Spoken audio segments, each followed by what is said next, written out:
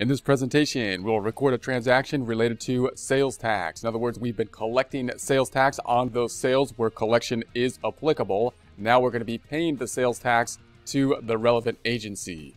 Let's get started with Sage 50 Cloud Accounting.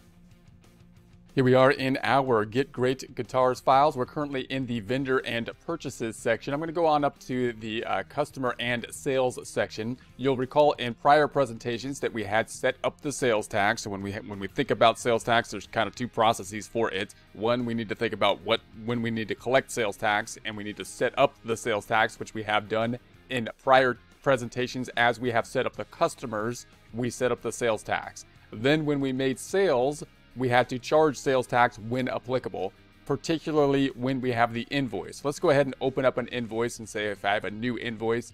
Now remember, in the United States, sales tax is not a federal tax, but a state tax. So it's going to be something that's going to be a state or local, anything other than the Fed, could tax you on it, right? So it could be state or local. That means it's going to change from place to place in terms of the rate for the sales tax. So you're going to have to make sure that you got the right rate and when it's going to be applicable. Normally in the United States, it's going to be applicable not on service items, but on inventory items. So if you sell inventory items, that's typically when you're going to have the sales tax. So for example, I'm not going to record this, by the way, don't record this.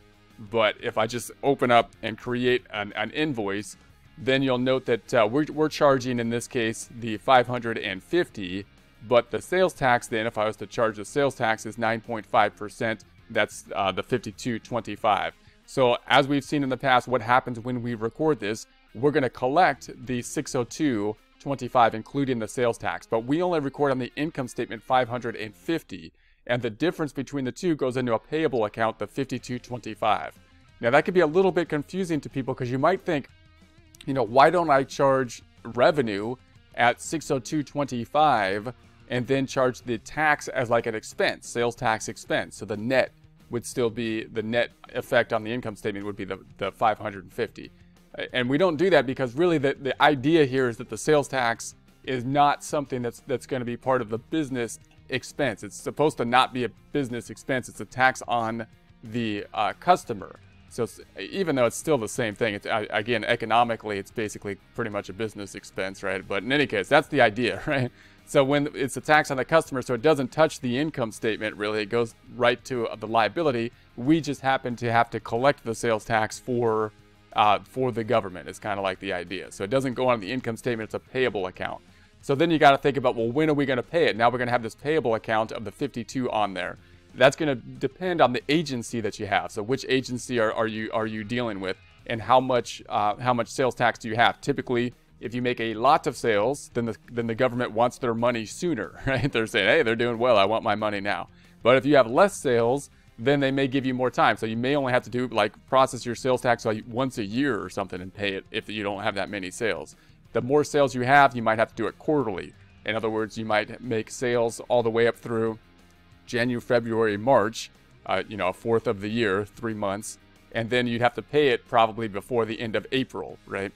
And so for our practice problem, since we're only running 2 months, we're going to imagine a scenario that doesn't happen too often in the States, but it's the same idea. We're going to say that the sales tax is going to be monthly. So the month of January, we're going to be paying in February. Now, again, it's more likely that you're going to have to pay like quarterly or something like that, but we're going to do it monthly here. So we're going to say the sales tax that we accumulated upwards in January is something we're going to have to pay in February. So how would we then look at that? Well, we can run a report for that. We can say, okay, let's close this back out. Let's say no.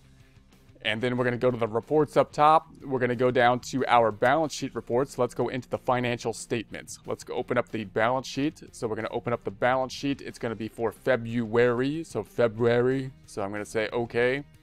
And then we're going to go down to the payable accounts where we have the sales tax. So there's the sales tax.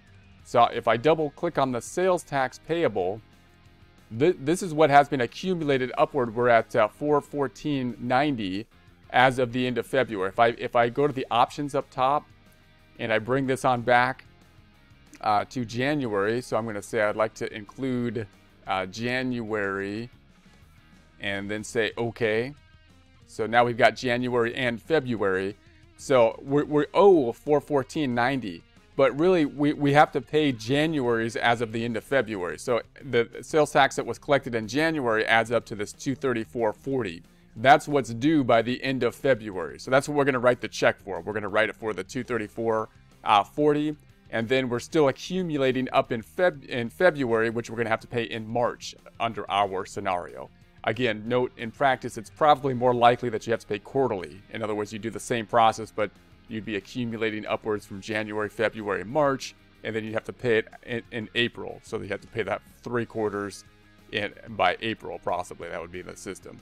But we're going to pay January and February. Okay, so we're going to write a check, in essence, for that $234.40 to the government. So we're going to say, all right, government. We're going to go over here, and we're going to say that we're going to write a check. So we're going to go into the vendors section, and let's go ahead and say we're going to say write a check, and we'll say it's a check. And so we're going to say that this is, I think we put it in here as the California tax collector. Again, that's a made-up vendor, but whatever agency you have to pay the taxes to, depending on where you are at, that's who you would pay the taxes to. Then we're going to process this out. I'm just going to put a random number up top, and I'm going to put this as of the 29th. And the amount that we're going to be paying is, once again, that, what was that? $234.40. 234.40. So there it is. And there's the sales tax. You might want a memo sales tax for January. And then I'm going to say this is going to come out of the checking account. So we want to take that out of the checking account, not the cash on hand account. So that should be coming out of the checking account like that.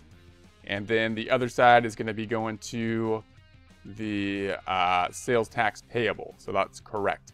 So what's going to happen here? The cash account's going to go down. The other side's going to go to sales tax payable, which will decrease the amount of the sales tax payable, representing the fact that we don't owe as much of the sales tax payable at this point in time, only the amount that has accumulated upward for the month of February, because we will have paid off the month of January.